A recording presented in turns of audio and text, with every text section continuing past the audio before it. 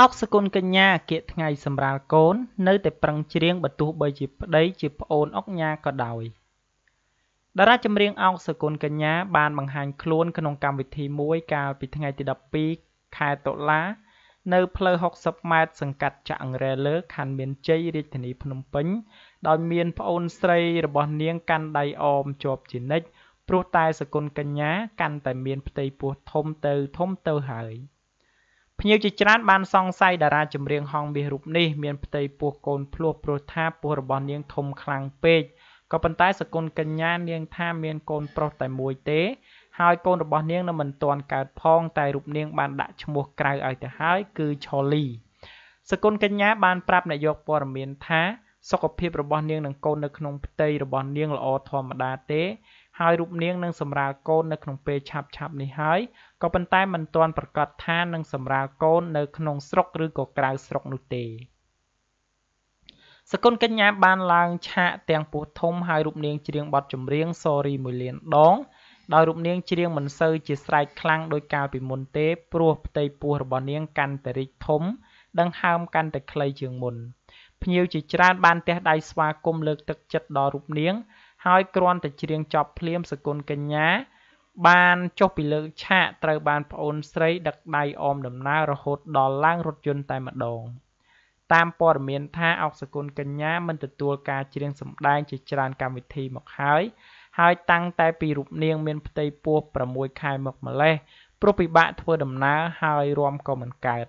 ដោយឡែកការឡើងឆាកថ្មីនេះដោយសារតែសកុនកញ្ញាបានចុះកុងត្រាជាមួយនឹងក្រុមហ៊ុននោះតាំងពីឆ្នាំមុនហើយក្នុងនាមជាទូតសុឆន្ទៈហេតុនេះហើយបានជាសកុនកញ្ញាត្រូវតែមានម្ចាស់កម្មវិធីតម្រូវឲ្យរូបនាងច្រៀងចិត្តសម្រាលកូនបែបនេះចំណែកឯស្វាមីរបស់អោកសកុនកញ្ញាលោកសុកលីវិញជាញឹកញាប់គេឃើញរូបលោកតែងតែជូនភរិយាទៅតាមកម្មវិធីមួយចំនួនព្រោះខ្លាចអោកសកុនកញ្ញាពិបាកក្នុងការធ្វើដំណើរទាំងពោះធំនេះមិត្តភ័ក្តិរបស់អោកសកុនកញ្ញាបានច្រណែនតារាចម្រៀងរូបនេះនៅពេលនេះរូបនាងមិនត្រឹមតែមានសំណាងបានក្លាយទៅជាប្អូនថ្លៃថៅកែហង្សមាសនោះទេក៏ប៉ុន្តែថែមទាំងត្រូវប្តីកាន់តែថ្នាក់ថ្នមខ្លាំងឡើងពេលដែលពោះធំបែបនេះទៀតអញ្ចឹងហើយបានជាពួកគេចាត់ទុកថាអោកសកុនកញ្ញាជោគជ័យទាំងអាជីពចម្រៀងនិងស្នេហាព្រមគ្នាតែម្ដងនៅឆ្នាំ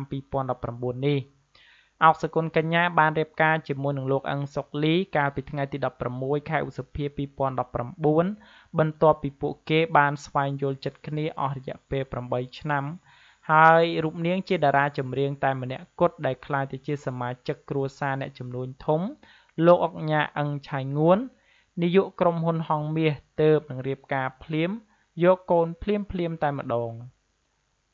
មហាជនជាច្រើនរងចាំមើលថាតើក្រោយពេលមានប្តីនិងមានកូននេះអោកសកុនកញ្ញានៅតែជាតារាចម្រៀងស្រីឈានមុខគេនៅផលិតកម្មរស្មីហង្សមាសតទៅទៀតឬមួយក៏ប្រឈមការពិបាកស្ដារមុខមាត់ឡើងវិញដូចជាតារាមួយចំនួនទៀតដែលឲ្យតែមានប្តីនិងកូនហើយត្រូវតែពិបាកស្ដារមុខមាត់ដូចជាគេនោះក៏ប៉ុន្តែលោកមិញសទ្ធីវ៉ាន់ធ្លាប់បាននិយាយថាតារាចម្រៀងមានប្តីនិងមានកូនគឺមិនប៉ះពាល់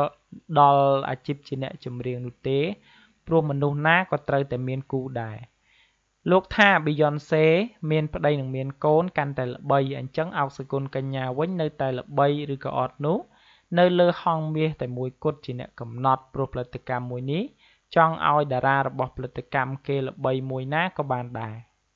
បាទនេះជារូបភាពដែលអោកសកុនកញ្ញាបានឡើងច្រៀងនៅក្នុងកម្មវិធីមួយតាមផ្លូវ60ម៉ែត្រហើយរូបនាងក៏នៅតែត្រូវបានគេលើកទឹកចិត្តនិងទះដៃស្វាគមន៍ដដែលបាទដូច្នេះសម្រាប់ព័ត៌មាននេះខ្ញុំបាទសូមបញ្ចប់ត្រឹមតែប៉ុណ្ណេះសូមអរគុណរាល់ការតាមដាននិងការចុច Subscribe របស់បងប្អូនទាំងអស់គ្នាមកកាន់ Channel StarNews